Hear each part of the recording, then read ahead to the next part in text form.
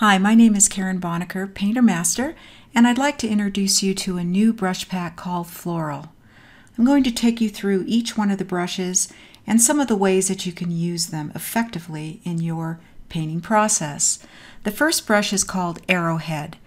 This brush is based upon a leaf shape and is a highly texturized kind of brush that you can use to add extra texture or expression to your paintings.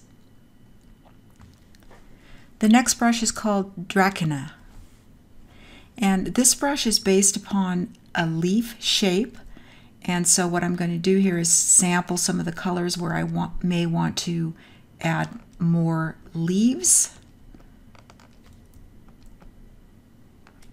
and just pull out some leaf shapes here. Very feathery and soft edge. The next brush is called Buds.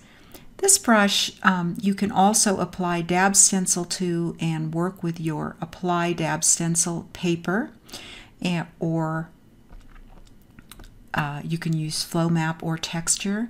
So this is a fun brush to use.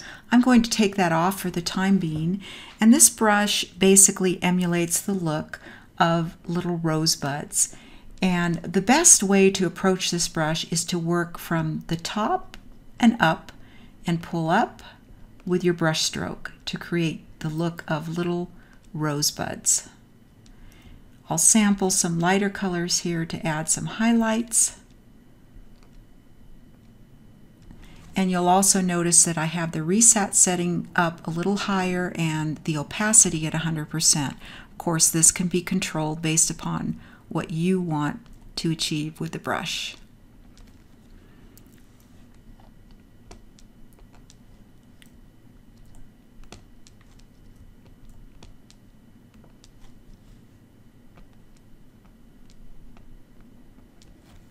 The next brush is called Cornflower, and this brush emulates the look of the cornflower. I'm going to choose a blue color here to work with, and maybe something like that. And the best way to work with this brush is to simply apply light pressure and the flowers just appear right in front of your eyes.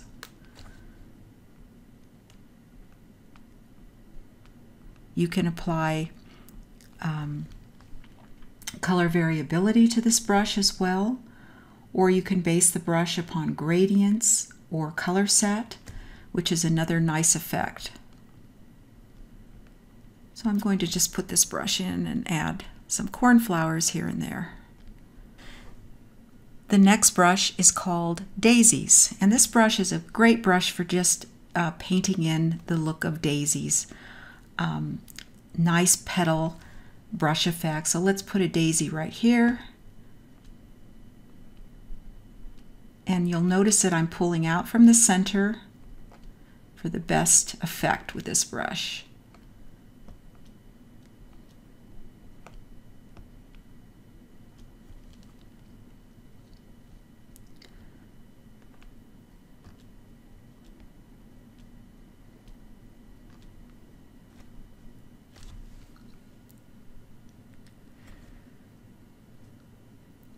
The next brush is Lavender, and for that we'll pick up a nice lavender shade here to use, and we'll put in some lavender, and again just drag this brush and it creates that effect or that look of lavender with very little effort. This brush does have some color variability built into it.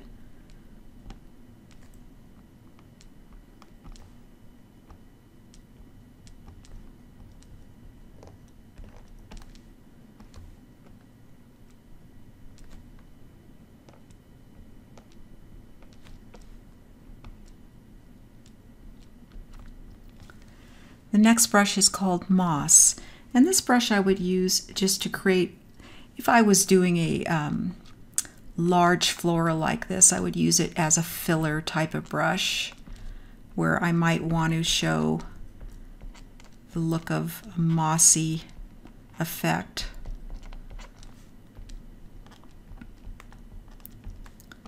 We'll use it sparingly here. The next brush is Roots, and you can see that I've painted a orchid into this painting.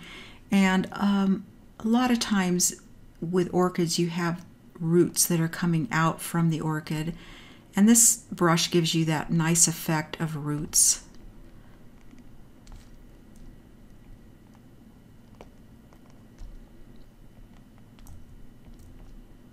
Use different colors here to add a little variety. But again, visual texture is always important.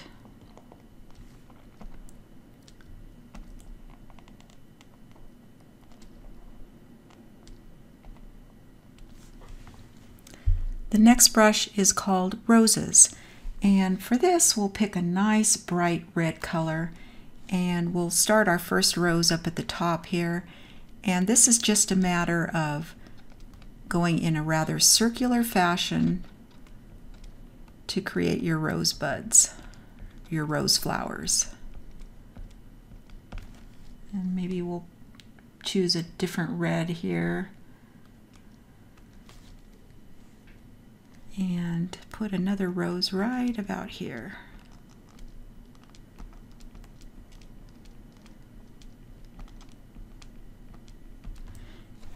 You can bring the size of that brush down a little bit further. Say, for example, if you wanted to add maybe some highlights.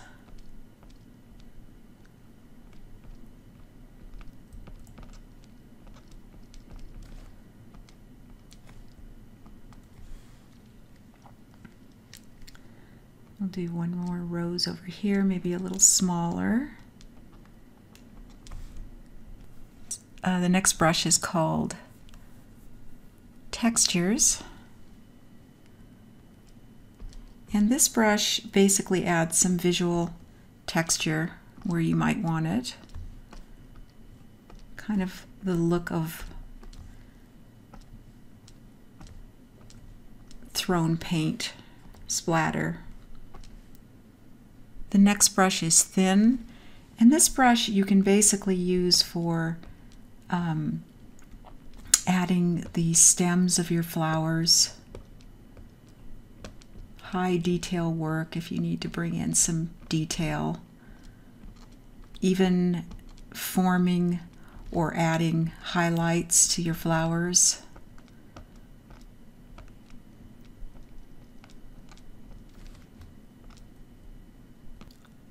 The next brush is Stamen, and I usually will use this for the daisies. And this is just a matter of small little brush stroke. And I'll zoom in a little bit on this so you can see this a little closer. And I'll use a darker value here. So top to bottom with this one usually is the best effect. And it creates a very short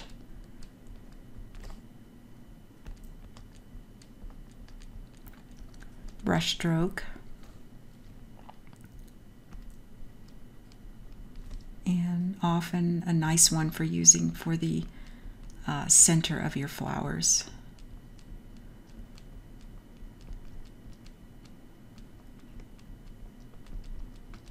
The next brush is Woody, and this brush I like to use for the stems of the roses. Nice dark color, and I'll tend to work with different brush sizes with this. This gives you a very highly textured brush effect where you might want to add a little more texture in certain areas. It's nice for creating that look of, in a floral arrangement, you might have little sticks and wood elements that you might add to the arrangement.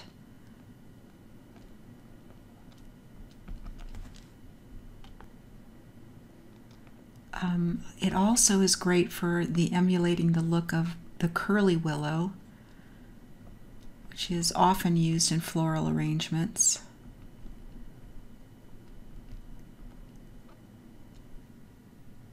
The next brush is called Zinnia, and this is one of my favorite brushes in the pack. It creates the zinnia flower, and we'll place one right here. And again, just firm pressure, and the brush pretty much paints a zinnia flower for you.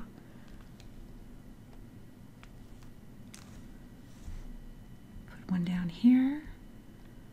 Just vary your pressure from very soft, and if you put firm pressure on it, you'll get a kind of a texture, a squiggly texture that appears at the end of the brush stroke, which is fun.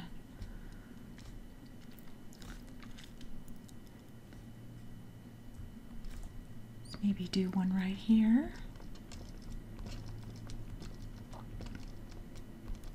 The other alternative you have with this is to overlay texture and to do lots of different layers of zinnia. I like the dramatic look of adding a very dark color at the end and then coming back over it with a light color.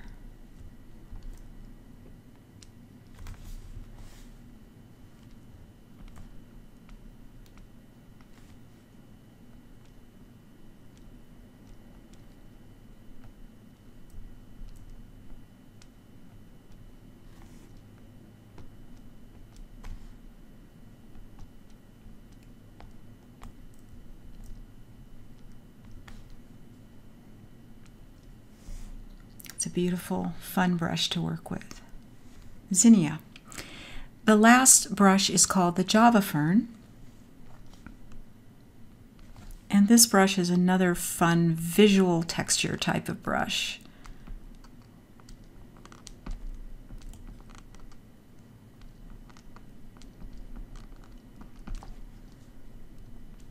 Maybe we'll use it to add some leaf form and texture on the side here.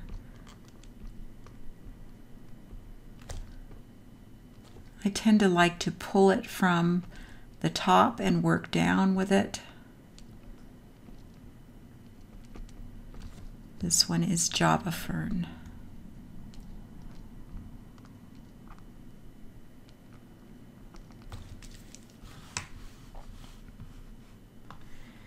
This is the new Corel Painter Floral brush pack. Enjoy!